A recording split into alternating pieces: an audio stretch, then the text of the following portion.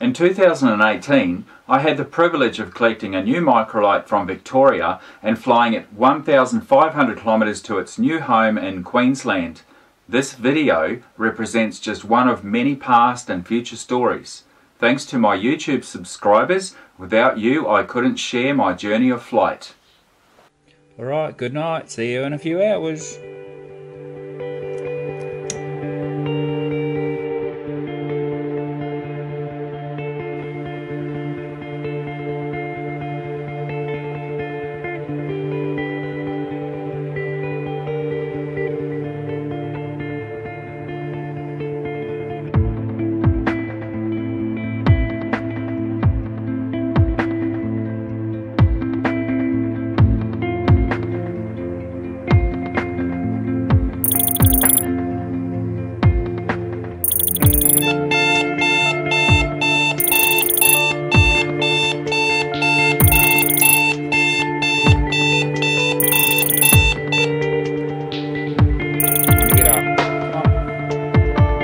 The cargo ship Performance slips quietly under the cover of darkness into Port Phillip Bay of Melbourne. On board was my precious cargo. A few days later, the container containing 4 microlights from the UK arrived at Yarrawonga and was being unloaded. The aircraft would then be prepared for delivery. All mine needed was a few things attached and registration. We had the car packed, everything's ready to go. We just needed to go to bed, get some sleep. Our planned departure from home was 1 AM in the morning, in the dark, in the cold, and start the long drive south. We had scheduled our plans well in advance. We had to take holidays, we had to get time off work.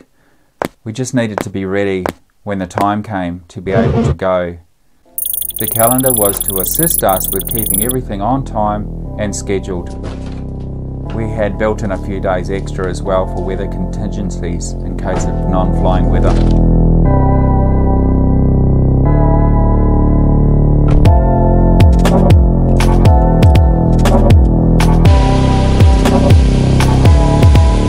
We drove and drove, and for a while it seemed the morning would never come.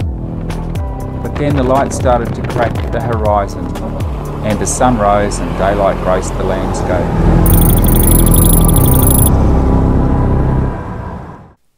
Doug's mission was obviously different to ours. He was flying to Yarrawonga. The plan was to take it easy and make it a 2-day trip, and that he would fly to Narromine and stay the night, and then just catch up with us the next morning at Yarrawonga.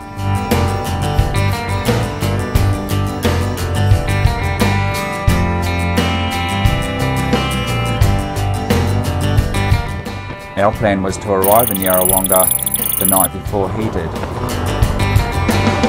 We stopped at Moree, which is well into New South Wales, for a driving break and for some breakfast, a coffee and some muffins.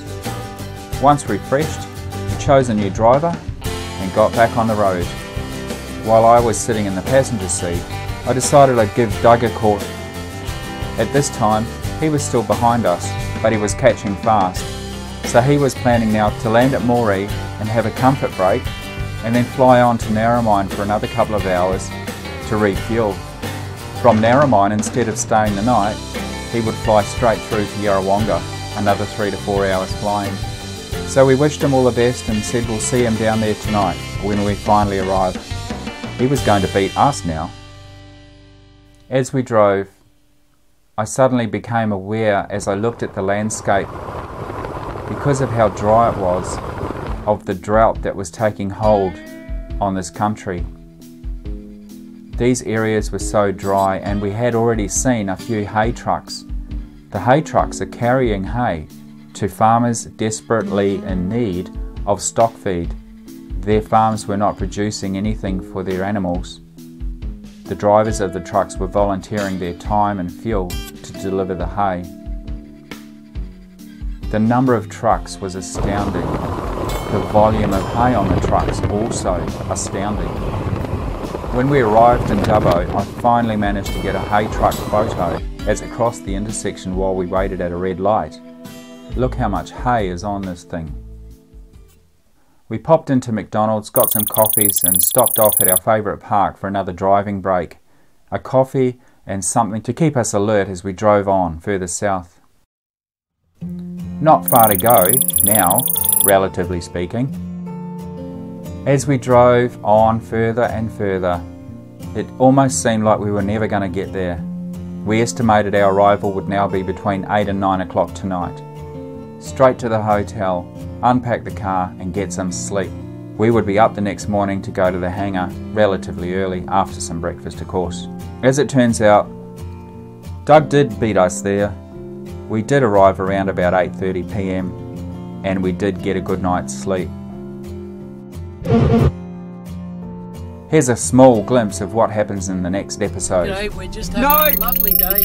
Yeah. So how long have you been waiting for this particular aircraft? Hey, Friday. You should have seen Stuart's face when I told him. When? Registration.